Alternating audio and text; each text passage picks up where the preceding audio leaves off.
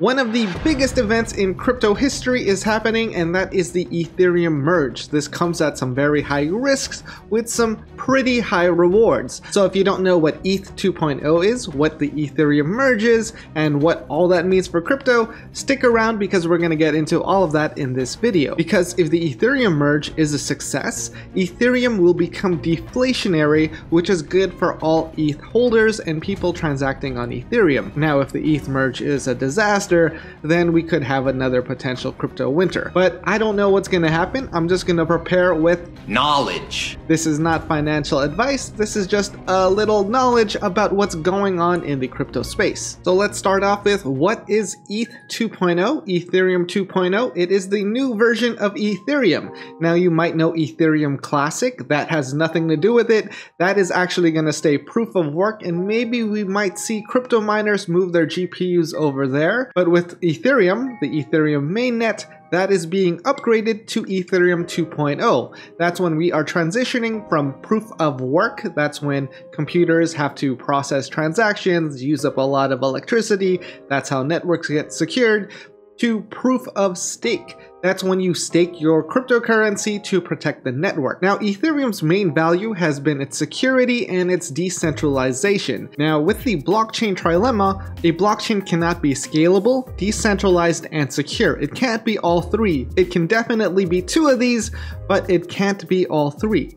Ethereum's main value focuses on decentralization and security. And there are a lot of different blockchains trying to solve the blockchain trilemma, but people want secure platforms to do their trading, and they have to do their trading now. As far as scalability, Ethereum is leaving that up to the layer 2s to solve that. Layer 2s work with Ethereum to make Ethereum much faster and scalable with lower transaction fees. So products like Matic, Optimism, or Arbitrum, they are kind of working like a side chain where they pack in a lot of transactions and then secure that transaction onto Ethereum. Back to ETH 2.0, they are transitioning from you having to mine crypto to you having to stake crypto.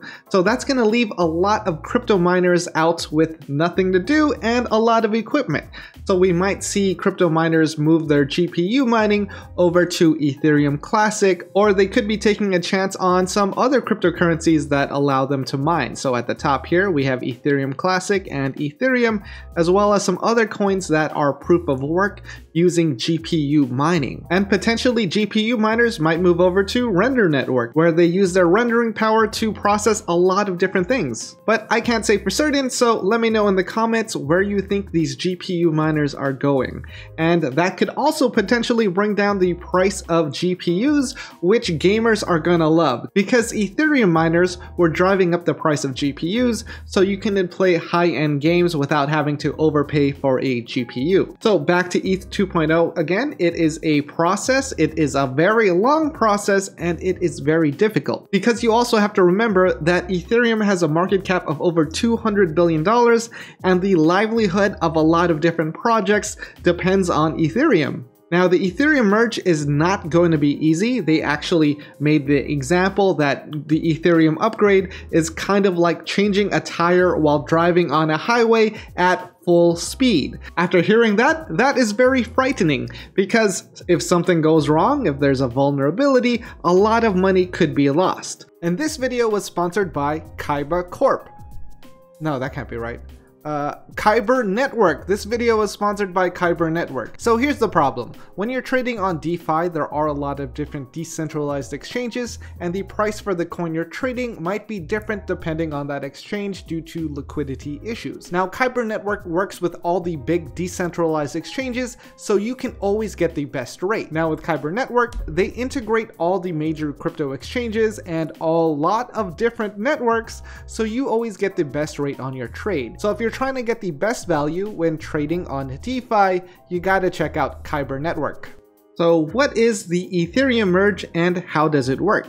I am at ethereum.org and they explain it very well here. And at the moment, they've been running two parallel layers of Ethereum, the proof of work layer, that is the Ethereum mainnet, and then the proof of stake layer. The merge is going to be the full transition from proof of work to proof of stake. So they've been running these layers simultaneously while prepping for this merge. So we have this full transition from proof of work to proof of stake.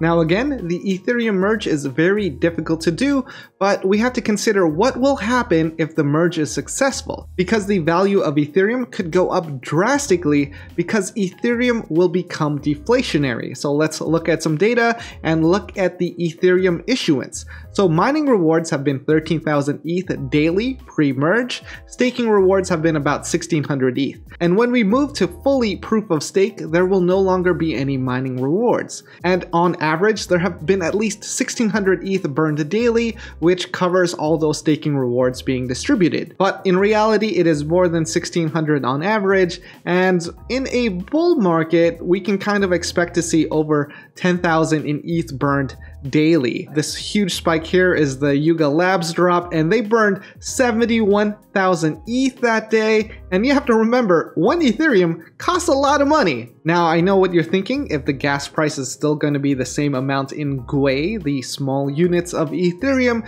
then transaction costs are going to be very expensive.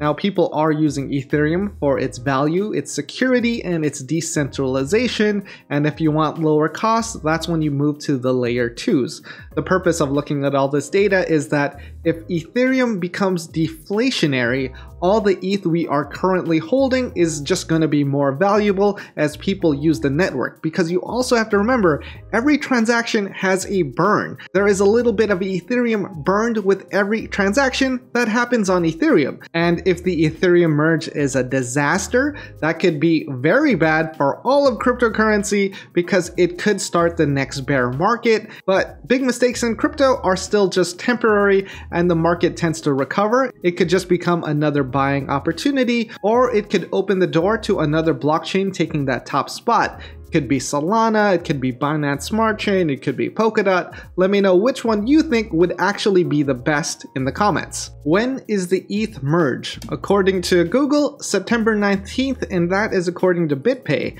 But on the Ethereum website, they say sometime in Q3 or Q4 of 2022.